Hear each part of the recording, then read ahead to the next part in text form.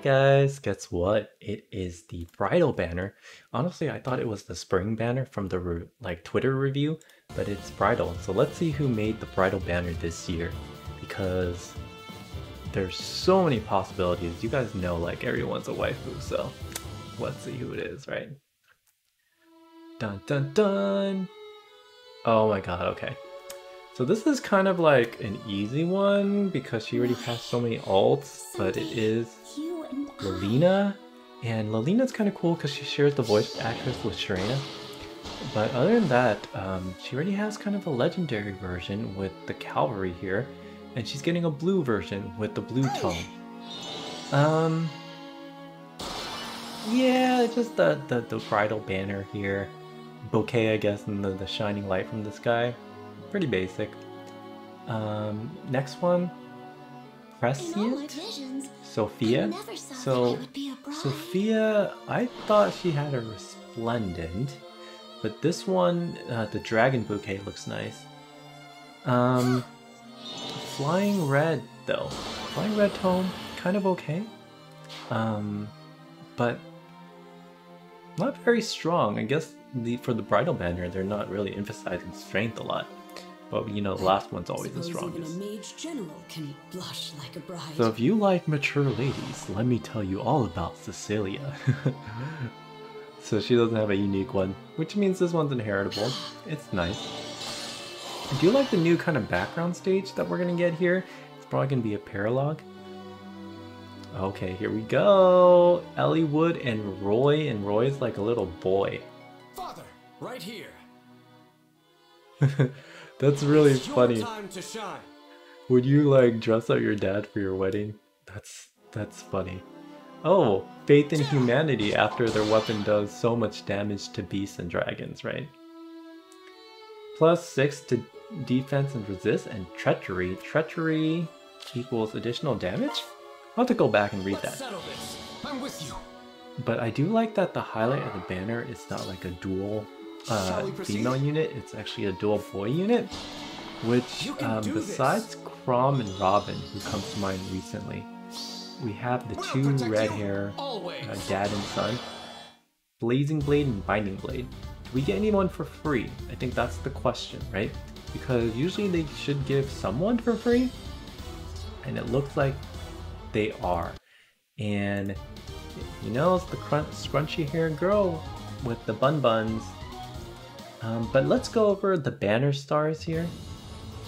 Yeah, after the 4th one you get free if you do Fade Pass, and that's it's kind of messed up. I wish they did that with all banners, even if you're free to play. But I get why they don't, because you gotta save something special, right? But let's see. Lilina is the highlight. She does get the cavalry unit here. True Love Roses accelerate special trigger at the start of turn. Grants another acceleration and special trigger if unit initiates combat or within 2 spaces of an ally. Grant +6 to attack and resist, and deals 10% of units resist. So you expect her to have a lot of resist. So you can actually see there. Steel Water and everything else reinforces her resist. AR 4 Trace, I think that's the inheritable skill everyone wants. Alright, so moving on, we have Dragon Bouquet here for Sophia, and Dragon Bouquet grants 3 to attack at the start of combat if her HP is greater than 25%, +5 to all stats. Besides HP, grant weapon triangle advantage against colorless foes and inflicts weapon triangle disadvantage on colorless foe during combat, and unit makes a guaranteed follow-up attack. I am so upset. This is not like Leon's or Lion's weapon refine, because he's been shafted. Yes, I understand he has 2 additional ults now, kind of like a kid version and an evil version, but his original version, so he can compete with any of the F-ROMs, it needs to be buffed. So I do wish that this was inheritable for him, but you know, it's a new banner, they're trying to get you to pull red. Maybe red means he might get it later, you know? And then for Cecilia here, she is also red. And this time, if You know, her HP is above 25%, plus 5 to attack and resist, and bonus to attack resist equals any current bonuses. So you definitely want to increase her attack and resist before attacking, especially if you move her and use a Kanto skill. I think that would be the best way here. But I want to talk about this because Roy and Eliwood, great combo. They look, honestly, guys, they look like they're drawn by two different artists.